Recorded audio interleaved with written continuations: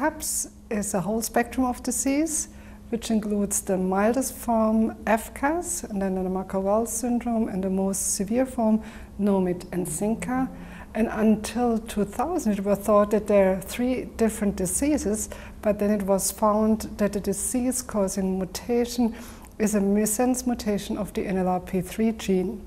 So the NLRP3 gene is encoding a protein called cryopyrin, and cryopyrin is a part of the inflammasome, and in patients with CAPS there is an overactivation of the inflammasome, which leads to an excessive secretion of interleukin-1 beta.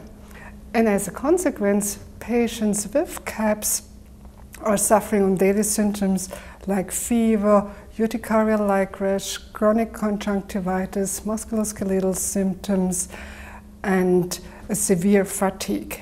And if you don't treat these patients, long-term sequelae may occur, like hearing loss, visual loss, cognitive delay, CNS damage, and a life-threatening amyloidosis, which can lead to renal failure.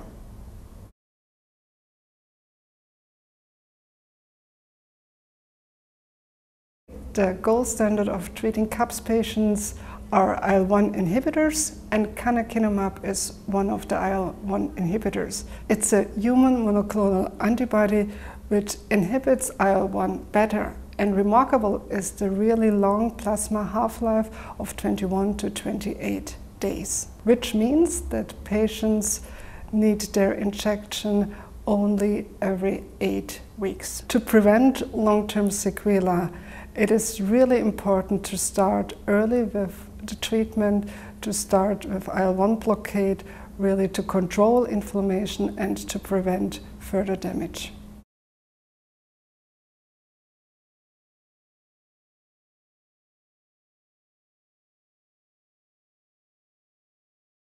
When canakinumab was approved for CAPS, the authority required a prospective registry to collect safety data. The Better Confident registry was started in 2009, and it's ongoing until the end of this year. And the primary objective was really to collect all adverse events and the severe adverse events. In addition to that, we wanted to focus on infections, but also malignancies, vertigo, which was reported in some of the studies, and hypersensitive reaction to canakinumab. In addition to that, we were interested to see if the efficacy of canakinumab sustained over time in the CAPS patients.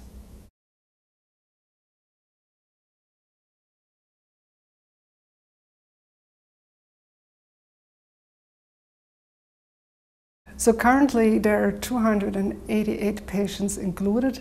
Most of them are adults, but there are 100 children between the age of 4 and 18. In most of the patients, the NLRP3 mutation was found. If we have a look at the adverse events and also the severe adverse event, most commonly reported are infections. If we have a closer look what kind of infection we found, most of them are mild upper respiratory infections. So there were 11 events reported of malignancies, but they were not unusual tumors. Interesting was that we observed a quite high number of reports on vertigo, and some of them were even reported as severe adverse events. Of note was that the patients who received pneumococcal vaccination, there were 21 in the whole registry. 14 of them had local site reaction, and some of them even systemic signs and symptoms with fever. The good news is that all of them resolved spontaneously. If we look at the data, we can see that the disease activity, which was measured by the Physician Global Assessment, was really stable over time. There were no signs that there's a loss of function.